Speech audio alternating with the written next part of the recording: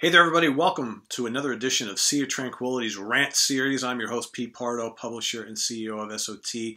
Today is Friday, the 29th of June. Summer is just flying by. Can you believe we're like halfway through the year already? It seemed like yesterday we were ringing in the new year. I just can't get over it.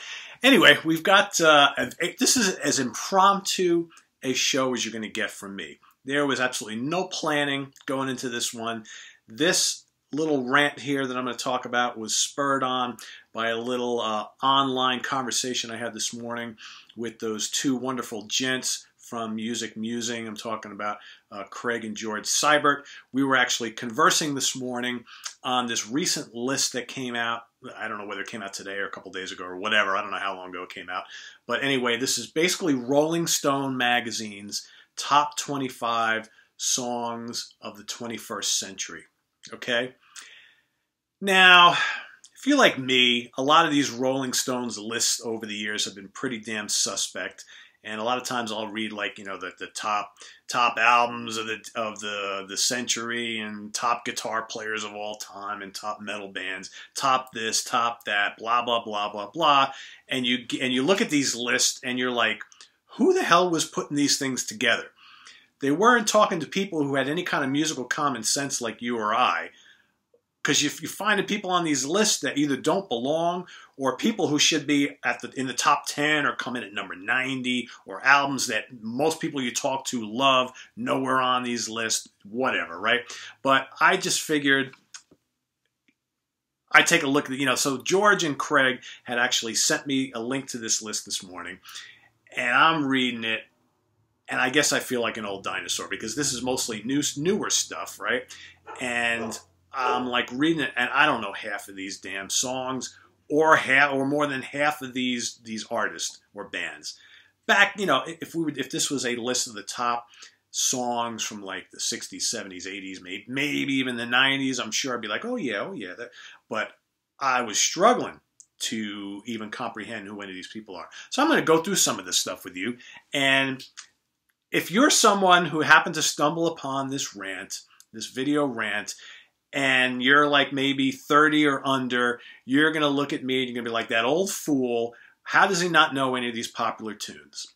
Granted, I may not know a lot of these, but I guarantee you this. In 15, 20 years from now, I'll bet you any amount of money that more than half of these songs that I'm going to mention here, no one will know. Okay? Because there's one thing to be said about the top songs of like the 60s, 70s, and the 80s. Here we are, how many years later? 40, 50, 30 years later, we're still singing those songs. They're still playing them on the radio. Guarantee a lot of these tunes will be forgotten 5 or 10 years from now. Mark my words. Forgive me if I occasionally have to reach for the glasses, because, I am an old fart. So, all right, number 1 on this list, Crazy in Love by Beyonce featuring Jay-Z. Yeah, I know who both of them are, obviously, because they're, rammed down our throats all the time. Crazy in Love, never heard it. Or if I have, the title alone is not doing it for me. Paper Planes by MIA. I don't know who MIA is. Never fucking heard Paper Planes. All right? Number 3, The White Stripes, Seven Nation Army. I know well who the White Stripes are. They have a couple pretty good tunes. I can't say that I know a hell of a lot about them. I'm sure I've heard Seven Nation Army, but off the top of my head, no clue what it is. Hey Ya by Outkast. The less said about that, the better.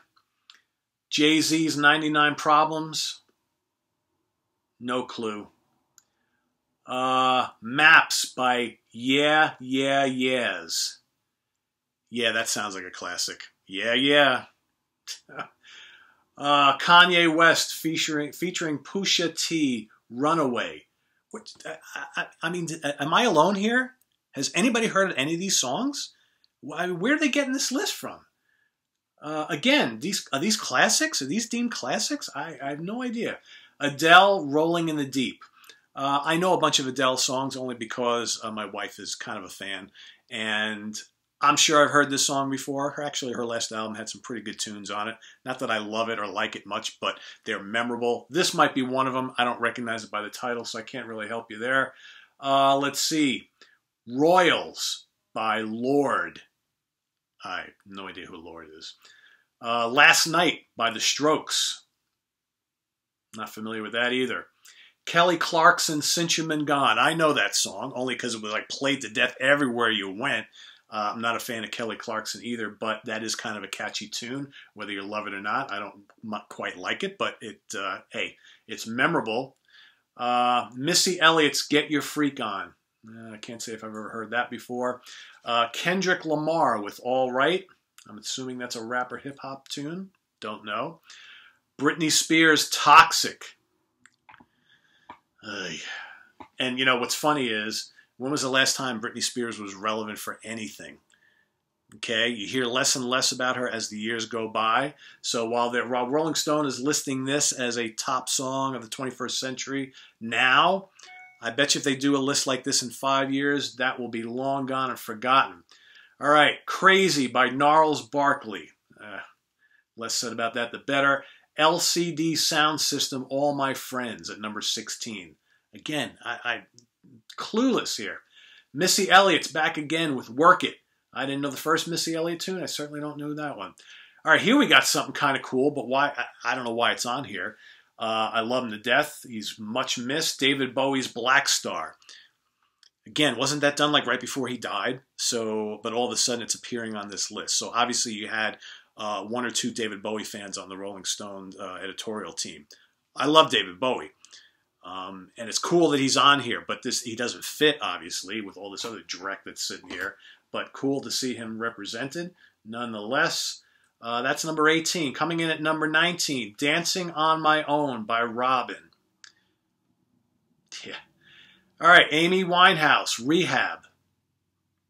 If she'd have gone to more rehabs, maybe she'd still be with us. I don't know. Honestly, I don't know if I know that song. I've heard a handful of Amy Winehouse tunes. Not sure if that's one of them. Lady Gaga's Bad Romance. That's a good tune. I don't actually have an issue with Lady Gaga. I think she's got a lot of really cool, memorable tunes. She's kind of like a more modern version of Madonna. She got some tunes to back it up. So Bad Romance, pretty good tune. Franz Ferdinand, Take Me Out. No idea what that is. Number 23, Outkast, Ms. Jackson.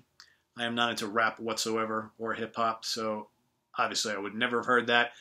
Sorry, guys. Number 24, Eminem's Lose Yourself. I detest Eminem. I don't know. I still to this day cannot understand why people think he is like some kind of genius. He's just a white guy talking songs, doing his rap thing. I don't get it. I know a lot of people love him, so I'm probably going to get crucified for this, but whatever. Number 25, finishing up this list, is Mark Ronson and Bruno Mars, Uptown Funk. You know, Bruno Mars has got some talent. I really can't knock the guy too much. I don't really dig him, but I get that people are into him. He's kind of catchy. He's got some personality and charisma. But I guess the moral of my story here is that this is the best that Rolling Stones can do. Or that Rolling Stone can do, I should say. The best 25 songs of the recent years, that's the best they can come up with? You mean tell me, I mean, I could probably pull out within 10 minutes 25 songs that are better than any of those. Granted, they won't be from artists who are on the cover of Rolling Stone or Time Magazine or showing up on TMZ or, you know, or tweeting this, that, and the other thing, maybe have some stupid-ass video on, I don't even know who plays videos anymore on cable television, certainly isn't fucking MTV. So, or maybe none of the people that I would mention would be on the Grammys, show up in the audience, or maybe nominated for some stupid bullshit song or whatever. So I don't know. But, I mean, I get that younger people of today don't have much of loyalty or attention span to stay with artists over a long period of time. So, like I said, I think a lot of the stuff here today, gone tomorrow, you won't even be hearing about more than half of these acts a decade from now. I guarantee it. Guarantee it. Again, I'm not saying what I listen to and what I like is better than anybody else, or better than what you like. If you are disagreeing with everything I'm saying today, that's cool. I get it.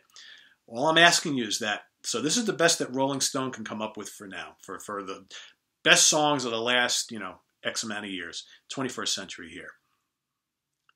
Seriously, I think if you were to go and look at even their list of the best tunes of like the certain decades, you're going to find songs that people are still singing today, that people are still wanting to hear live in concert, that people are still putting money in the jukeboxes in bars and places where they play music, right? Still buying CDs or buying stuff from iTunes or, streaming whatever. Still playing on the radio, still playing on satellite, all that kind of stuff. Timeless songs. Are any of these going to be timeless songs 10, 20 years from now? I kind of doubt it. That's kind of my point of this whole rant. I don't see how any of this stuff is classic. Maybe classic for some kids, I don't know. But will anybody be thinking that these are memorable, timeless, long-standing songs in the history of music 5, 10, 15, 20 years from now? I kind of doubt it. Hey, prove me wrong. I'm happy to be proven wrong. This is my prediction. Doesn't mean a hill of beans to anybody but myself. But hopefully you've enjoyed this stupid little rant. Again, brought on by a simple little exchange on instant message this morning between me and a couple friends at the absurdity of this list, which I think is quite absurd. You may not. You may disagree, and that's okay if you do. Till next time, visit us on the web at www.seaoftranquility.org. We're on Facebook, we're on Twitter. Of course, we're here pretty often on the mighty YouTube. I've got that show I've been talking about. Haven't really had much time for it lately, but I'm going to do that show in the next couple days on the No Sophomore Slump. Bands that came out, bands in the history of music, rock, metal, classic rock, prog, you name it, who came out with their second albums that were just as good, if not better, than their dynamite debut albums. And we talked about those dynamite debuts recently. Well, a good amount of them came out with albums that were even as good or not, if not better, second time around. So till then, see you. Take care. Have a good one. Stay cool for those of you on the East Coast here. It's going to be brutal. See you.